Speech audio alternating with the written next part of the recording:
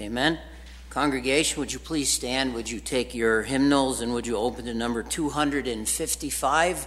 We'll be singing Down at the Cross. Please stand.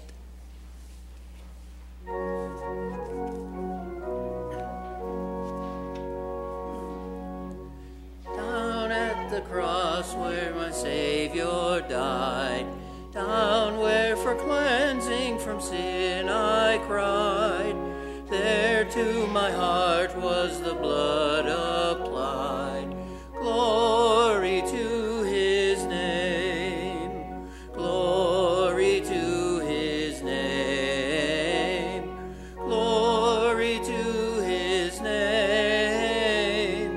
There to my heart was the blood applied. Glory to his name. I am so wondrously saved from sin. Jesus so sweetly abides within. There at the cross where he took me in. Glory to his name. Glory to his name. Glory to his name. There to my heart was the blood applied. Glory to his name. O precious fountain that saves from sin, I am so glad I have entered in. There Jesus saves me and keeps me clean. Glory to his name. Glory to his name. Glory to his name. There to my heart was the blood applied. Glory to his name. Come to this fountain so rich and sweet. Cast your poor soul at the Savior's feet. Plunge in today and be made complete. Glory to his name. Glory to his name. Glory to his name. There to my heart was the blood applied. Glory to his name. Thank you. Please be seated.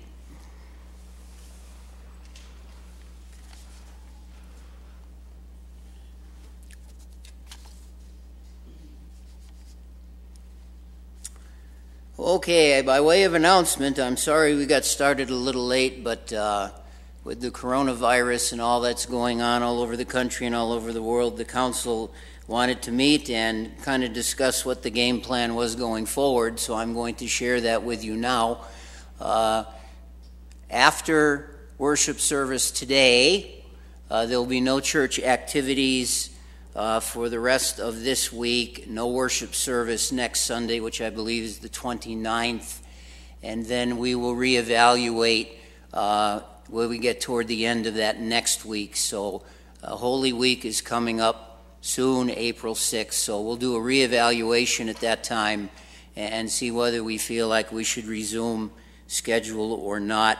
So that would be all activities at the church. Unfortunately, we're going to have to cancel our celebrating our church heritage dinner and bake sale, but we'll try to reschedule that in the future at some point. That's an important function and an enjoyable function for everyone, so we'll try to get that back in the schedule again at some point, but for now that'll have to be canceled. Do we have any birthdays today?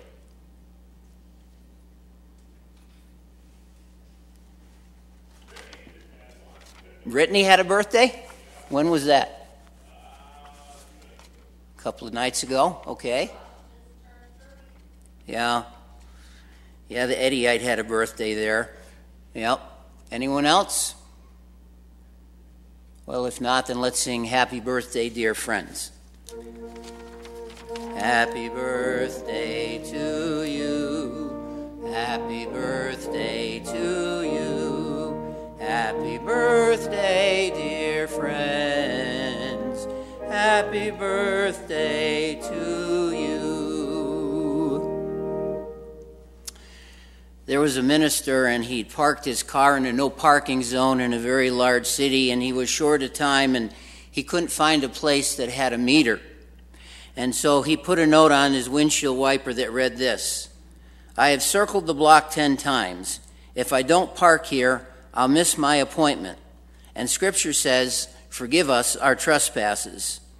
When the pastor returned from his appointment, he found a citation from a police officer with this note attached: I have circled this block for 10 years. If I don't give you a ticket, I'll lose my job.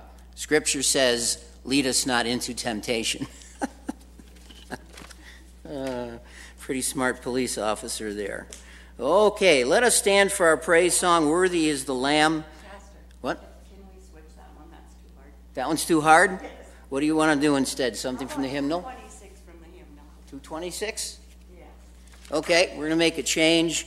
Number 226 in the hymnal instead. Let's stand, please.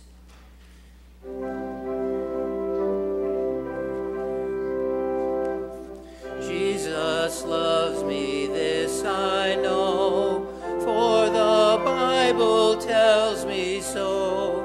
Little ones to him belong. They are weak, but he is strong.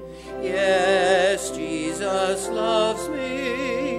Yes, Jesus loves me.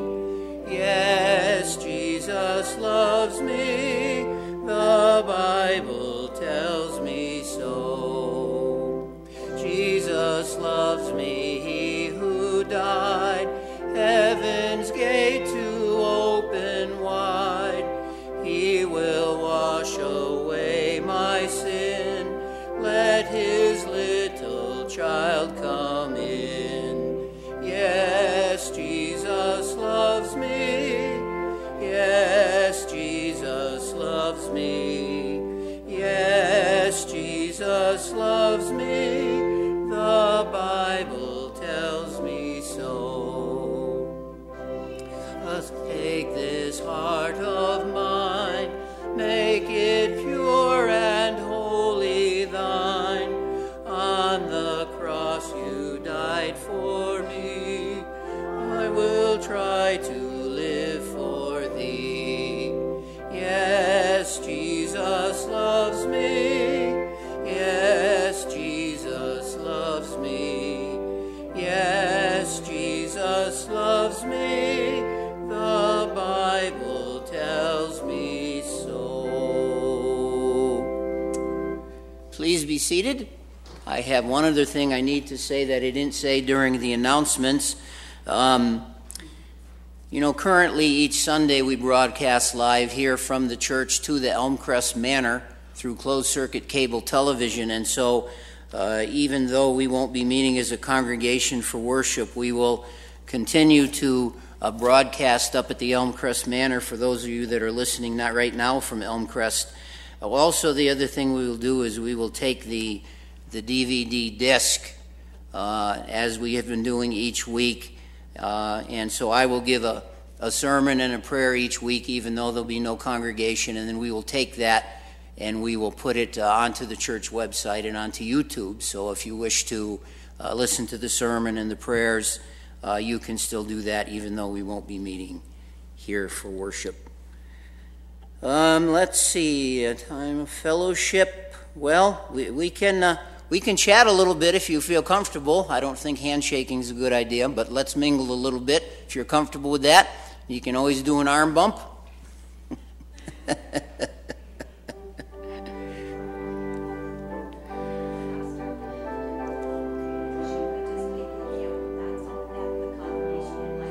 Sure. Yeah.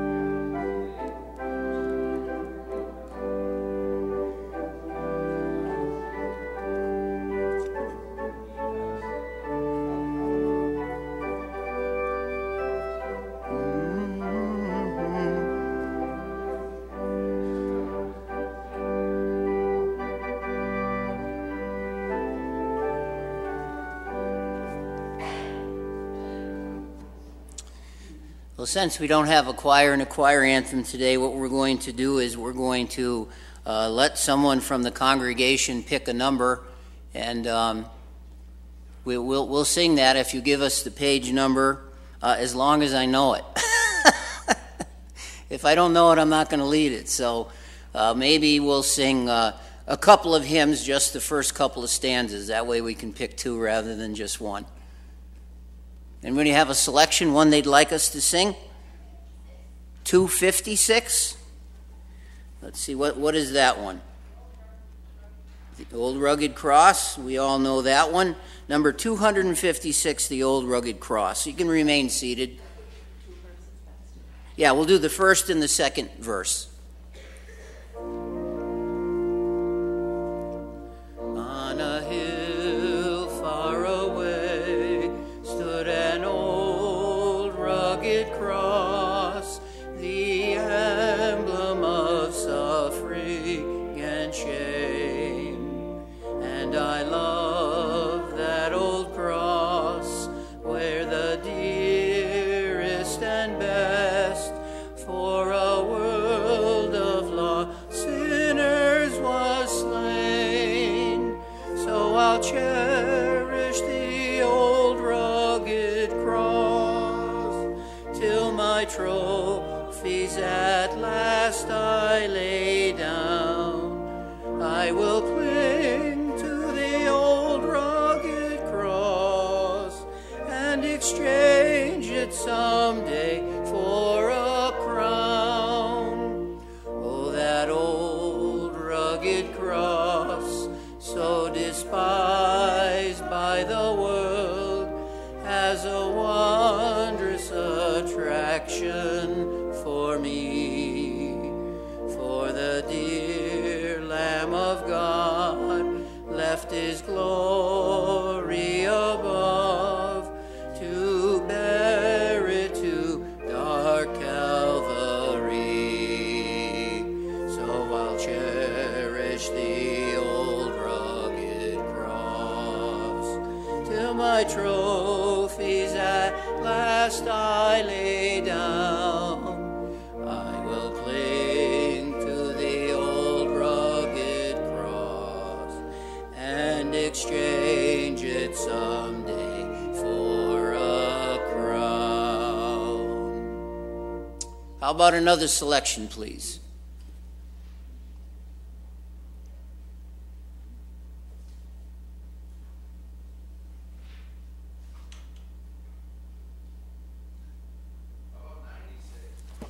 What is 96? Okay. We'll give it a shot. I'm not all that familiar with that, but a little bit. We'll try it.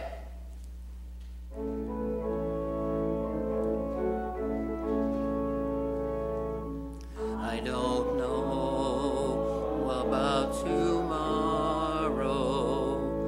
I just live from day to day.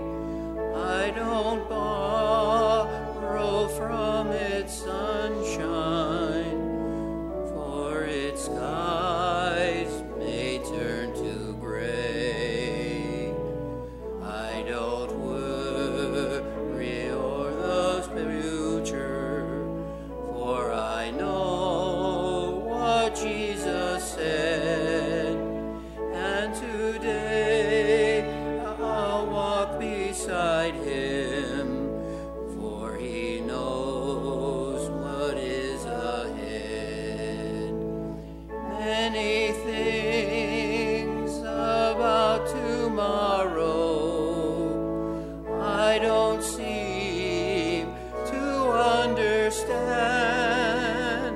but I know who holds tomorrow, and I know who holds my hand.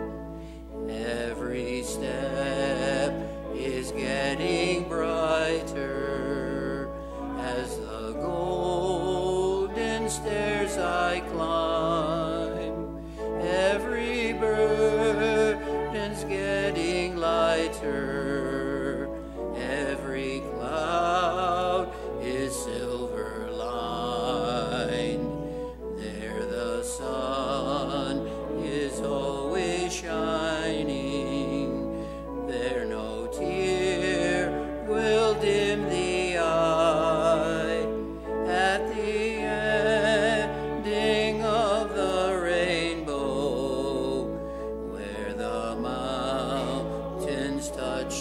sky. Many things about tomorrow I don't seem to understand, but I know who holds tomorrow, and I know who holds my hand. Very good. Thank you, congregation. Let's be in a spirit of prayer at this time.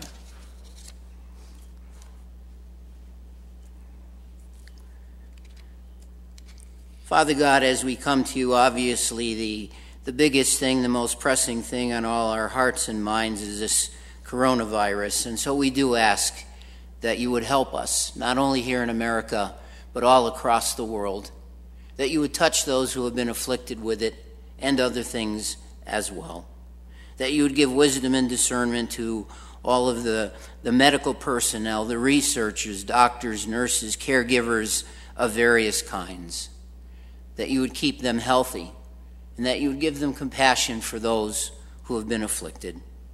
We especially ask for your healing power to be released throughout our nation and throughout our world.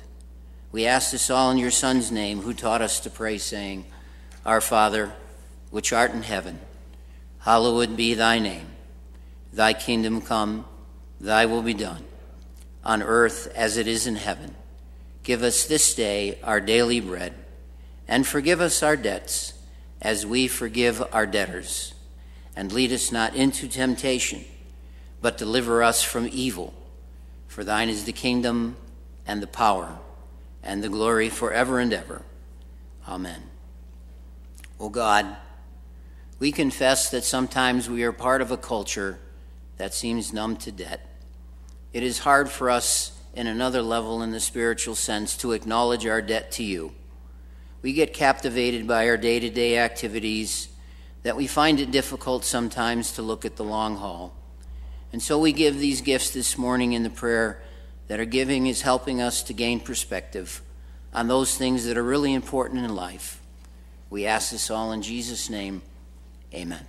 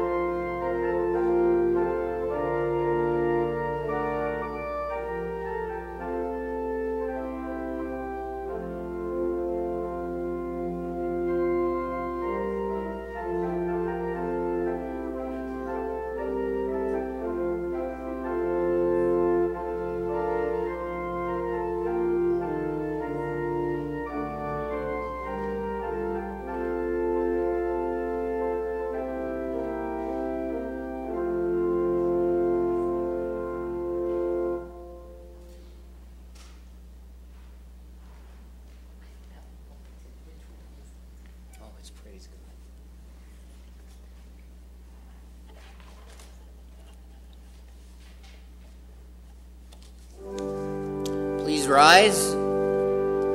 Praise God, from whom all blessings flow. Praise him, all creatures here below. Praise him above the heavenly host. Praise Father, Son, and Holy Ghost. Amen.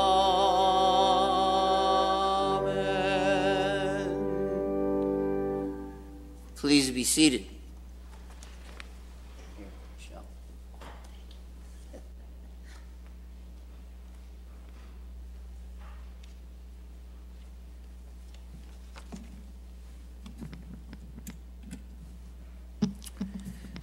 Turn with me, if you would please, to the book of Exodus chapter 20. We're going to be reading verse 13. We're continuing this sermon series on the Ten Commandments. Today's verse is very short, verse 13.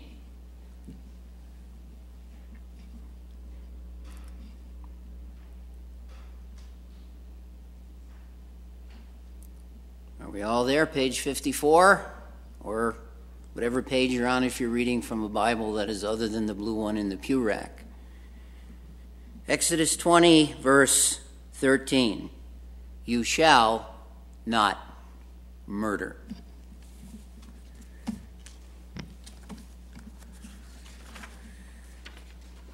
If we were to paraphrase Exodus 20:13 in the Hebrew language, verse 13 would simply have this meaning: no killing. That's pretty simple and straightforward. No killing. In English, in the NIV, it translates, you shall not murder. And I would like to suggest to you that of all of the Ten Commandments, this is the one that is the most misunderstood as well as misapplied of all of the Ten Commandments that we have. It's talking about a lot more than just physical murder or premeditated murder in this verse, as we'll see as we get into this sermon. And in fact, I've talked with people who have actually tried to justify things that are the exact opposite of what Scripture teaches in this regard. There are some things that this verse does not apply to, that it does not mean. For example, this verse does not mean that it is wrong to kill animals. I've had vegetarians and other people tell me it is wrong to kill animals. Well, if that were the case, then how come in that same Exodus chapter 20 and verse 24, the Lord gives instructions on what to do for the sacrifice of animals? So clearly, and so many other places in the Old and New Testament, this has nothing to do with killing animals. That's not what the verse means. This verse does not condemn capital punishment. Regardless of how you feel about that particular issue, this particular verse does not condemn capital punishment. Exodus chapter 21 and verse 12 says this: anyone who strikes a man and kills him shall surely be put to death. So it's not a condemnation of capital punishment. It doesn't justify pacifism to say that it is wrong to go to war, that it is wrong to fight. It doesn't prohibit self-defense, protecting yourself. Well, what is this commandment really all about? I would like to suggest to you that we look at it in a slightly different way this morning and understand that this commandment is really about life. It's really about pro-life. Why is it that human life, your life and my life, has value? What does the Bible tell us about life, and what does it tell us in terms of human life having value? And why does human life have value if it does? Why is it wrong to murder? And by murder, I'm talking about a premeditated kind of situation. Well, if it's not wrong to kill animals, then why is it wrong to kill human beings? Is there a difference? Scripturally, there is. Because there is a value to human life that is not attributed to the animal kingdom. Your life as an individual and my life as an individual and all human life has value. And the only reason that our human life has value is because God gives it value. That's the only reason, ultimately, when you get around to it. Because God has created your life and my life, that's what gives it value. All human beings.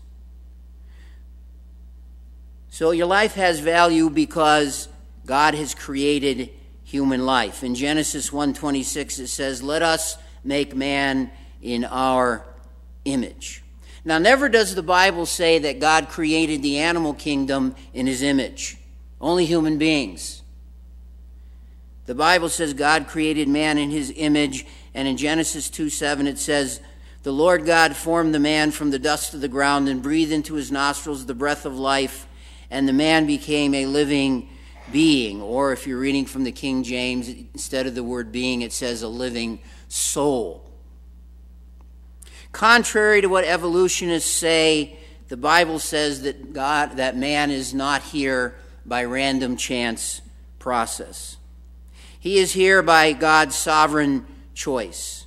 We're not just a blob of protoplasm that has a network of veins that flow through our blood and through our corpuscles. The Bible says that we are a living being or a living soul that is created in the image of God, and that's what gives human life value. Man is not some form of an animal, neither is an animal a lower form of man. Man is the highest unique creation within the sovereignty of God. In my opinion, history will look back and it'll say that the greatest shift that occurred in human thinking occurred in the 20th century. And that was the shift in the way that man views human life. Who would ever dreamed back in the 1950s, 60s, 70s, or even 80s that we would have a person like a Dr. Jack Kevorkian, for those of you that remember him? His mission in life was to help people die, to take human life. He called them mercy killings.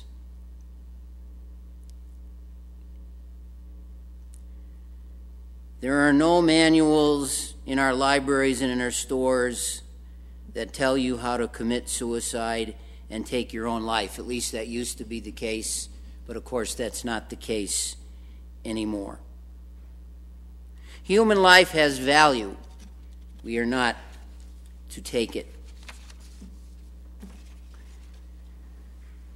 Why is it that we don't view human life the way that we used to? I think we can sum it up in one word: evolution. It's really that simple.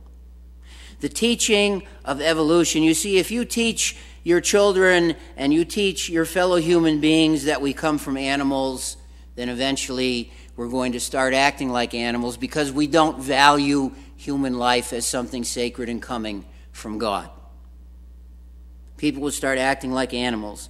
Someone once said this, and I quote, "In the 18th century, the Bible was killed by liberalism. In the 19th century, God was killed by evolution. And in the 20th century, man was killed by both." So human life has value because God created human life. But human life also has value because God conceives human life. God conceives human life. The issue that people always ask is, well, when does life begin? And that's an important question, I think, to wrestle with, but there's an even more important question than that. And that is this: who begins human life? That's the ultimate question. Not when, who. Who begins human life? Well, we say, biologically, we know how that happens. That happens through sexual intercourse, and then you conceive, right? Well, that may be correct biologically, but that's not how it works theologically. Turn with me, if you would, in your Bibles to Ruth chapter 4 and verse 13, page 190. Page 190 if you're reading from the blue Bible in front of you. And I want to show you that Scripture clearly teaches that it is God who conceives human life. He is the one who begins human life. Are you with me? Ruth chapter 4, starting at verse 13. It says, "So Boaz took Ruth, and she became his wife. Then he went into her, and the Lord enabled her to conceive, and she gave birth to a son." There it is. It is the Lord who gives life. It is the Lord who allows people to conceive and have children. That addresses that question of who begins human life. The Lord does. It's not just a biological thing, it's also, if you will, a theological thing. Life begins at conception. Now, if you have any question about that, you just jot this verse down. I'll read it. You don't need to turn there. But Jeremiah chapter 1 and verse 5. This is God speaking directly to Jeremiah. And here's what he says to Jeremiah. Before I formed you in the womb, I knew you. Before you were born, I set you apart. I appointed you as a prophet to the nations. Do you get the significance of what that's saying? What that verse is saying is that before conception, at conception, and after conception, God was there the whole time. That's what that verse is saying. Before conception, at conception, and after conception, God was there the whole time. It is God who conceives human life. And then we have value as human beings because God controls human life. God controls human life. You see, when a murder is committed, ultimately you're denying the sovereignty of God and the dignity of man. The Bible says that there is only one being in this universe that has the right to control life and death, and that is God. In 1 Samuel 2:6 it says, the Lord brings death and makes alive. He brings down to the grave and he rises up. You say, well, how is it that many scientists, and not all of them, and evolutionists are so eager to get rid of God? You know why? Because if you get rid of God, you can control life and you can control death. At least that's what they seem to think. If you can get rid of God, you can control life and you can control death. If you can get rid of God, you can control destiny.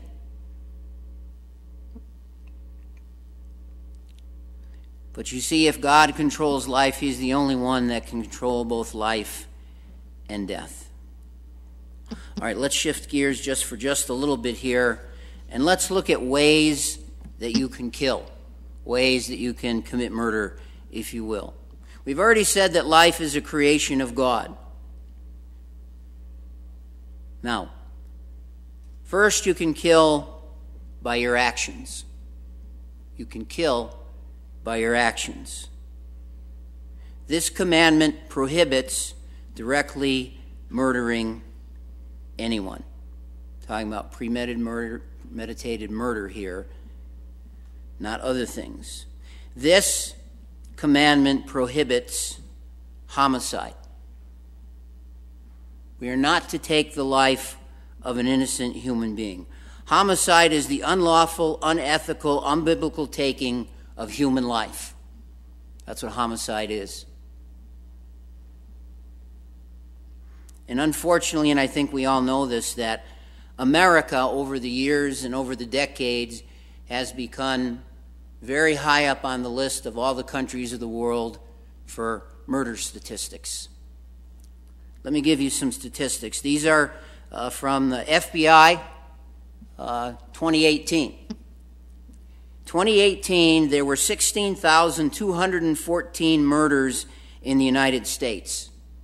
That comes down to 5.0 murders per 100,000 people. Now, since I like sports, I like to think of it in that way. So I try to picture in my mind a sports stadium with 100,000 people in it. Of that 100,000 people at that sports stadium, 5 of them in the United States are going to be murdered. You can kill by your actions. And then there's suicide. This commandment is against, it prohibits suicide. Suicide is simply self-murder. That's what it is. Suicide is self-murder. Here's some statistics about suicide. Again, in 2018, there were 48,344 Americans who died by suicide. There are an estimated 1,400,000 attempts that were unsuccessful. In 2018, the suicide rate was 14.2 per 100,000 people. So again, if you've got 100,000 people in a sports stadium, 14.2 of those people committed suicide.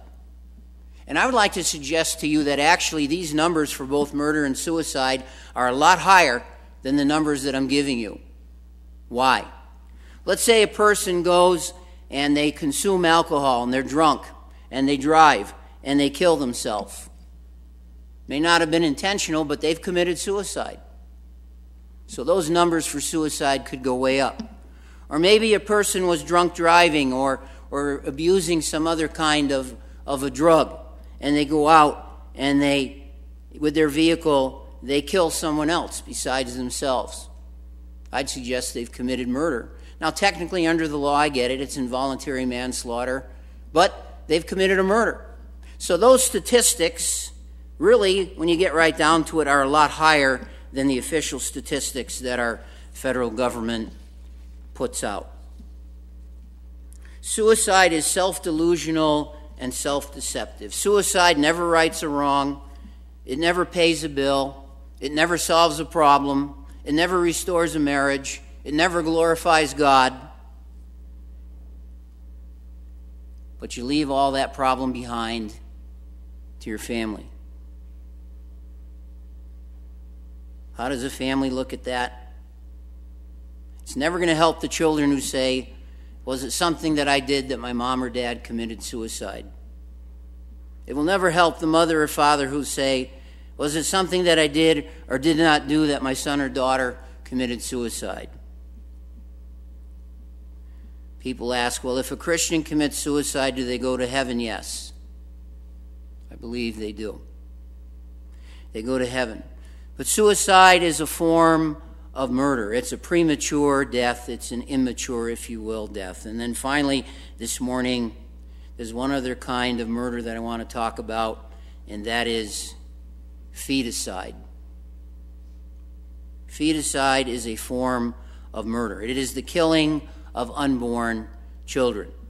Now, I know this is an extremely controversial and complicated subject, and I'm aware of that up front.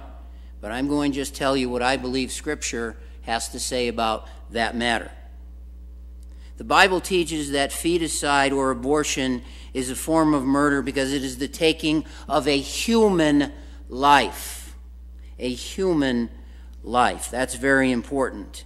You see, if abortion is not the taking of an unborn human life, then it's no more evil to take a fetus out of the womb than it is to remove a ruptured appendix. So for abortion to be wrong, you must first believe that it is the taking of human life. And that's why those that are pro-choice and pro-abortion want to tell you that it's not a human life, it's just a bunch of cells or other things. But Scripture teaches that life begins at conception. It is the taking of human life. You say, well, isn't that just your opinion as a pastor? No, I'm not alone. There are some genetic experts who believe that human life starts at conception. One of those is Dr. Jerome Lejeune. He is the professor of fundamental genetics at the University of Paris. And he is the one that actually discovered the genetic basis for Down syndrome. Here's what he had to say on the subject. Life has a very long, long history, but each individual has a very neat beginning, the moment of conception. To accept the fact that after fertilization has taken place, a new human being has come into being is no longer a matter of taste or opinion. The human nature of the human being from conception to old age is not a metaphysical contention. It is plain experimental evidence. End of quote. Another doctor said this, Dr. Michelin Matthews Roth, a principal research associate in the Department of Medicine at Harvard University. Here's what he said on the subject. It is an accepted fact that the life of any individual organism produced by sexual reproduction begins at conception or fertilization, the time when the egg cell from the female and the sperm cell from the male join to form a new single-cell zygote. End of quote. Now, what the doctor said is, and these two renowned doctors, world experts said that there is no doubt that life begins at conception. And if you truly believe that life begins at conception, then we have to be able to say, in accordance with this commandment, that feticide is murder. And then we'll stop here and continue with next Sunday. I guess you'll have to watch it on the computer.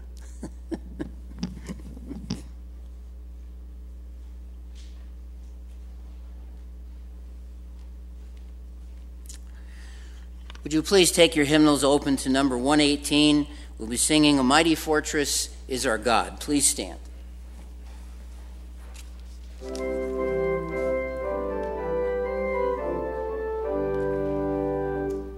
A mighty fortress is our God, a bulwark never failing, our helper He amid the flood of mortal ills prevailing.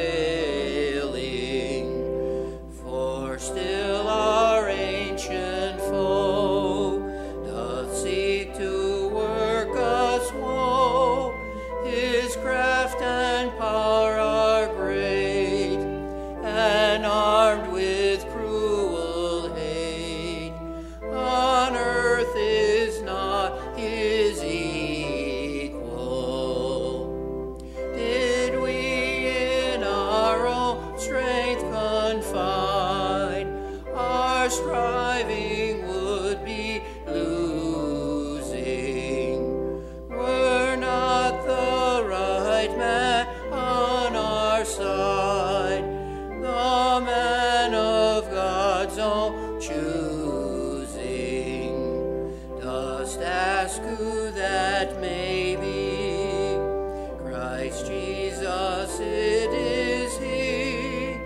Lord Sabaoth His name, from age to age the same. And He must win the battle. And though this world with devils filled should threaten to undo us, we will not fear, for God hath willed His truth to triumph through us. The prince of darkness grim, we tremble not for him. His rage we can endure, for lo, his doom is sure. One little word shall fell him.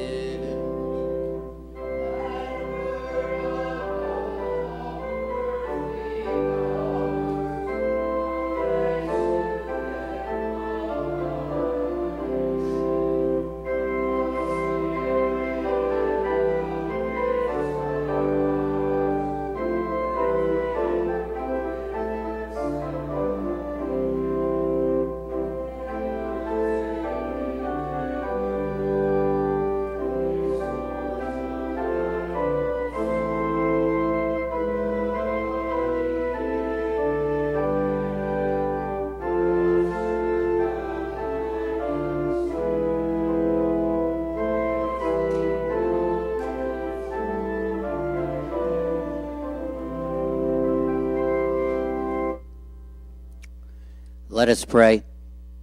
Father God, we give you thanks for this day. We give you thanks for your word, for the commandments that you give us as the guide for our life, so that we might live them in a way that is pleasing to you.